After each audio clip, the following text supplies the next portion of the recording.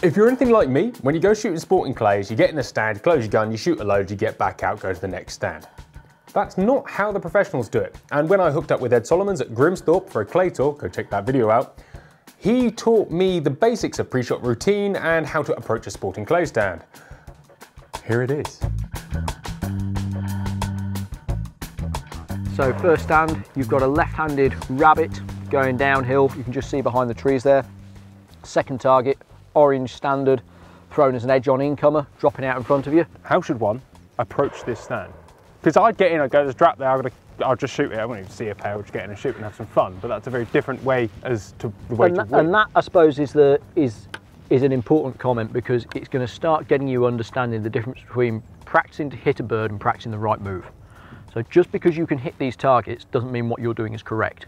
What I want you to be able to go in is build a bit of a structure, a bit of a plan, which is what we can talk about as we go around, if you like, but be able to come in and understand before you call pull on the first target, you shouldn't be getting any surprises. You should know exactly where you want to kill it, exactly where you're going to hold and why you're going to hold there, where your eyes are going to be when you've shot the first target, how you're going to transition into the whole point for the second. All of this stuff needs to be mapped out. This is a pre-shot routine? Yeah, this would be in your pre-shot planning, your pre-shot routine, which is done outside of the hoop. And then when you step in, don't laugh at the word hoop, when you step in, you're going to do the sort of the action of the plan and actually following through what you've planned doing. So a bit more thinking, a bit more work out here, easier shooting in there, but it needs to be like a premeditated, I'm going to do the following. Because if you're going with no plan, yeah, you probably hit your first pair. Well, yeah, no, I hit the first two, so I should be able to hit all of them.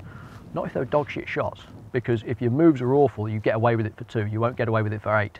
And it's about learning what you're doing, understanding what was good, what was bad. It's not always whether you hit the target is good and you miss the target is bad. You can hit birds with bad shots and you can miss birds with good shots.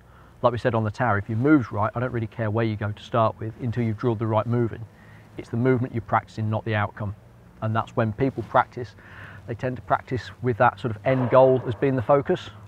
The hit is the important bit, not how you get to yeah, hit. and I'm much more interested in how you hit them. Same in cars, if you want to get around a track, you learn everything before going fast. You can go put a fast time in, but it doesn't count. Yeah. Because you'll hit ceilings. And we've all done it where you go into a stand and you probably shoot 6 or 8 straight targets, so you've got them all on the card, but you come out and go, that was 8 out of 8, but it could have been a 5.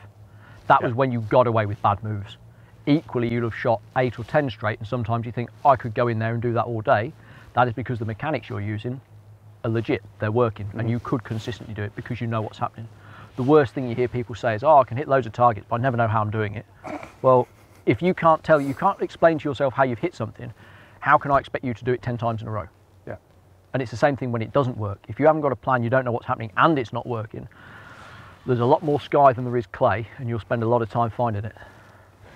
Right, so with that in mind, we've got in here, let's shoot these birds, I suppose. Let's have a look at the birds and let me talk you through how I would look at them. Okay? What's all this about? Do people do this? Do you do this? Yeah, so that for me, I'll be using that to figure out where my hold points are, where my lines are, and where my markers are. Okay. It's not really doing too much other than, yes, it can feed into the speed of the target. Yeah. It's just, this is like a dry run of me putting the barrel up. So that's where I come from. So looking at this bird, first thing I'd look at with any target is if I had one shot and my life depended on it, where would I choose to kill it? Okay.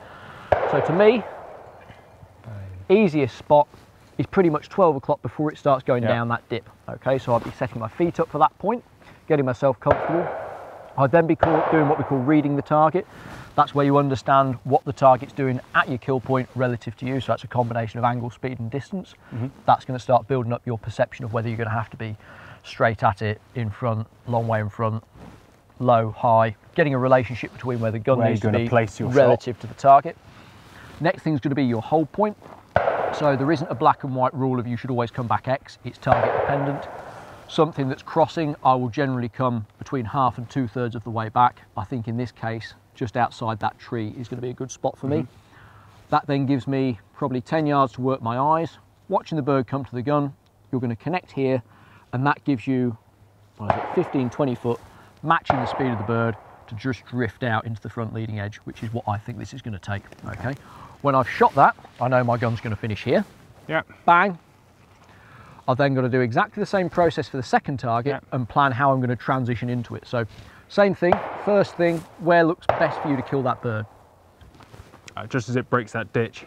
Okay, so stops on the wind, starts to reach white. So you're saying about there. Bang, yeah. Okay, tell me two things that bird is doing at that point. Dropping and quartering. Okay, so you'll know you're going to have to be off the bottom right-hand corner of this, yeah? Is it fast or slow?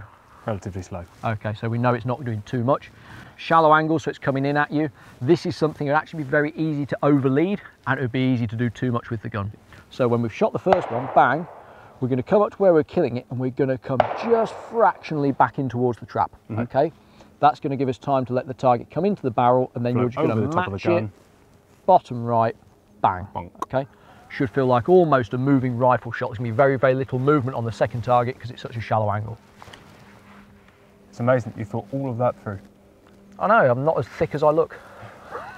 So, should I be shooting pre-mounted? Everyone who's winning is seemingly shooting pre-mounted.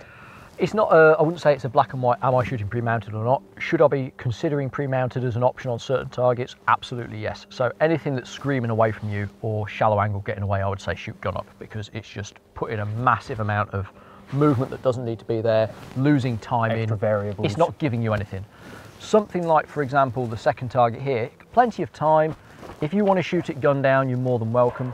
First target, I wouldn't go for a full low gun mount. I might consider coming just out the shoulder to give my eyes a bit of space away from the gun, but within reason, it's what you're comfortable with. There isn't a right and a wrong. There's certainly, in certain instances, you can say this is definitely wrong. You know, if we had a trap target screaming away from you, shooting it from a low gun position is making life hard. We want to have decisions that make life easy. Okay. Yeah? All right. So run your first pair through the plan that you want to go through. Okay. Then what we're going to do is see the outcome, see what the moves were like. If we need to change it, improve it, keep it the same, that's what's going to happen.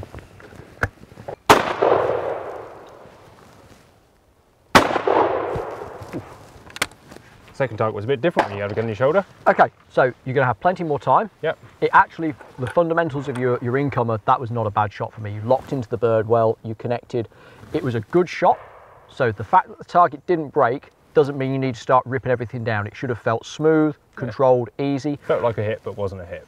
Perfect, okay. So we now need to go, what was wrong? It's obviously the sight picture. The fact of the matter is you were almost on the bottom right-hand corner. You never really pulled away from it. Yep. So you were slightly high. The answer on this is to repeat the same process, because the process was good. Shoot a fraction lower. Okay.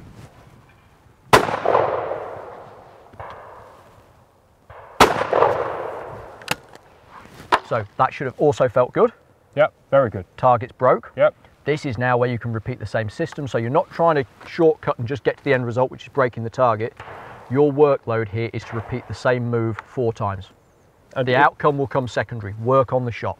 This process that you're talking about is different in your head if you get into a fit-ass coop or onto a game peg, I take it. Yeah, obviously. So fit-ass is a bit different because you've got the big variables of gun down and you're not doing the repetition work. This is why I think sporting is such a good discipline to learn your craft on, because it forces you into this consistency, this sort of approach of trying to do the same thing consistently. Once you've drilled in your pre-shot routine and you're understanding the mechanics on this, it will become easier to transfer into sport, fit-ass, compact, game shooting. You try and learn on those, it's because you've got no consistency to learn from, it's a longer road to learn consistently. Drill the consistency work in here. Like 5 pairs here. And then you can start becoming a little bit more natural further down the line. Because you have to build a complete understanding of what you're doing to be able to do it 10 times. This is understanding the mechanics of it, the approach, and just getting the confidence. If you repeat the same process, you will get the same outcome. Cool.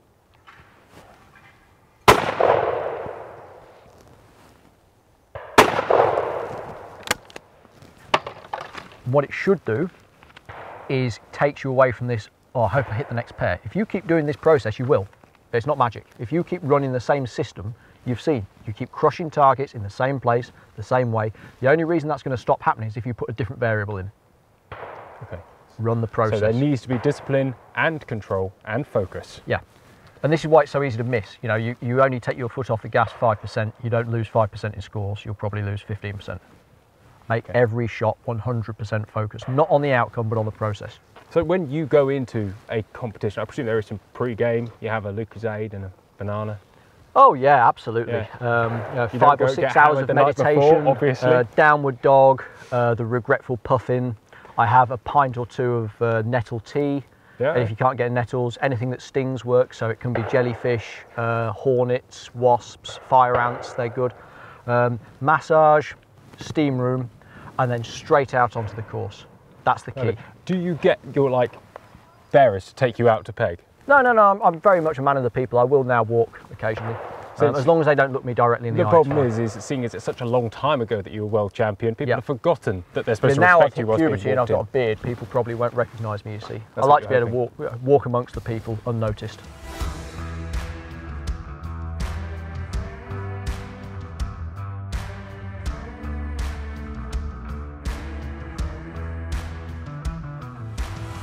So I cocked up the timing completely on that first one. Well, not completely, hit it. Yeah, I wouldn't say it was completely, but the fact is you recognise it wasn't right.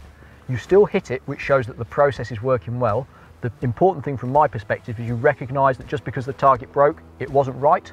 So in the next pair, you can then go in and your focal point will be making the movement better rather than just trying to hit the target again. And this is what it's about. It's not just say, yay, I hit it, that was good. You can hit targets with absolute dog and you won't learn from it or be able to adjust. If you can start recognising when it's good and when it's bad, you can start improving your own game. And this is how to become a good sporting shooter. Yeah, a bit more rounded, a bit less reactionary. A bit more fortune, a bit less good fortune, a bit more good planning. Yeah. So how do you conclude a video like this? Well, the answer is just to go back and watch it again if it didn't sink in, and then watch it again if it didn't sink in, and watch it again if it didn't sink in. Everything Ed said there struck a chord with me, and when now I pay attention to the clay stand and follow all the things he says, my scores increase. More importantly, my confidence increases that you go in knowing what you're going to do before you even step in the stand. Everything's in place. Once you got in, you finalise. It's a really intelligent way of doing things. I always used to think the people who did this sort of thing were just a bit boring. But hitting more targets isn't boring at all. Now all I have to worry about is Ant and Lloyd going on like that. And for those of you who are a bit confused or have any questions, the answer is just to book a couple of hours with Ed Solomons. You will not regret it. It will change your life. No, it won't. But it will make you a slightly better shot, which is the same thing. Guys, take care. Thank you very much for watching, and we'll see you next time.